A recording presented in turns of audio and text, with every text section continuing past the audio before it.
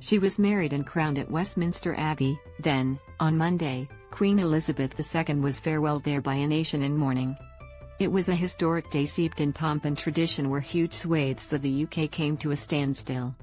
Watch the video above. Key moments from the Queen's funeral.Catch all of your favorite shows on Channel 7 or stream free on 7+. Just 2,000 people attended the state funeral at Westminster Abbey, but thousands more lined the streets, throwing flowers and cheering as the hearse carried the Queen's coffin to her final resting place. And in a poignant end, her imperial state crown, orb and scepter were removed from the top of her coffin, a symbol of her power transferring to her successor. But there were also emotional reminders that the Queen was more than the head of state and our longest-serving monarch. She was a beloved mother, grandmother and great-grandmother. Her great-grandson appeared to wipe away a tear during the service at Westminster Abbey, and her son, King Charles III, seemed emotional as he farewelled the Queen. A card from the King was placed on top of the Queen's coffin, alongside the flowers, and read, "In loving and devoted memory." Charles R. After a funeral that captured the world's attention, she's now been laid to rest with her husband of more than 70 years, the late Prince Philip. Here are the 8 moments you may have missed. The royal family comes together as the Queen's coffin entered Westminster Abbey. Key members of the royal family walked behind it. It was a day that saw the family come together. At one point Catherine, Princess of Wales, George, and Charlotte were pictured standing, united in grief, next to Meghan, Duchess of Sussex. Prince Harry and William were also seen marching behind the Queen's coffin, paying respects to their late grandmother.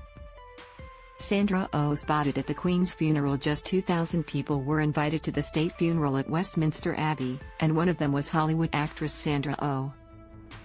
The Canadian-born actress was appointed to the Order of Canada, one of the highest honours available to a civilian in the Commonwealth country.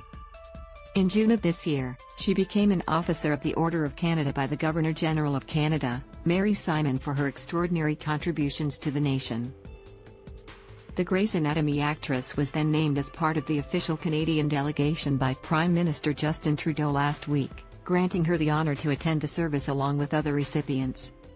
Others chosen included former Olympian Mark Tewksbury, musician Gregory Charles and Cross of Valour recipient Leslie Arthur Palmer. Oh was recognized for her artistic career filled with memorable stage, television and film roles in Canada and abroad, according to the Governor-General's office. Princess Charlotte's tears as she farewells great-grandmother. It's the picture that broke the world's heart, and showed just how much Queen Elizabeth meant to her great-granddaughter. 7-year-old Princess Charlotte, the daughter of William and Catherine, the Prince and Princess of Wales, was pictured sobbing as she watched the Queen's coffin being transferred from a gun carriage to the hearse at Wellington Arch after the funeral service at Westminster Abbey. Mum Kate was pictured comforting the little girl as the tears flowed.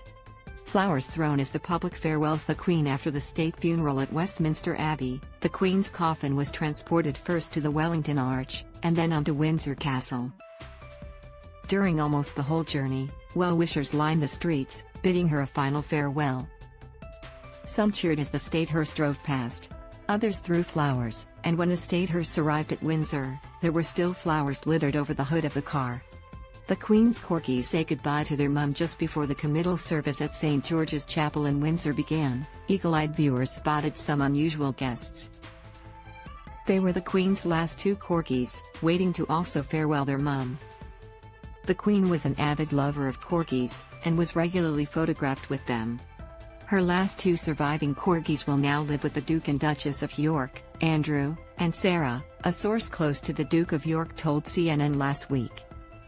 A sweet moment between Prince Harry and his niece as Prince Harry and his niece Princess Charlotte sat together during the Queen's committal service at St. George's Chapel in Windsor. They appeared to have a sweet moment. As Her Majesty's coffin was about to be lowered into the royal vault, the Dean of Windsor gave a bidding.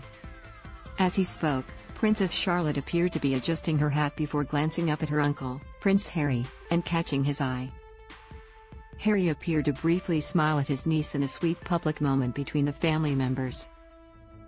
The Queen's instruments of state removed from the coffin all day Monday. The Queen's instruments of state sat on top of the coffin, until an incredibly symbolic moment during the committal service at St. George's Chapel in Windsor. The crown jeweler removed the orb, scepter and crown from her coffin, all symbols of her power, which were then placed on the altar by the Dean of Windsor. The moment was a reminder that the death of a monarch also heralds in a new reign, and the power of a monarch passing to their successor. The final moment, the Queen's coffin was lowered into a royal vault in a day of emotional scenes. One of the most powerful was during the committal service at St. George's Chapel in Windsor. As the Dean of Windsor read a psalm, her coffin was slowly lowered into the royal vault, the last time her coffin was seen by the public. With Georgie Carney, Pip Christmas, Catherine Davison, and Amy Sinclair. And finally, thank you all for watching the video. Please like and comment your opinion so we can discuss together. Don't forget to subscribe, press the bell to follow and update many other interesting news. See you in the next videos. Goodbye.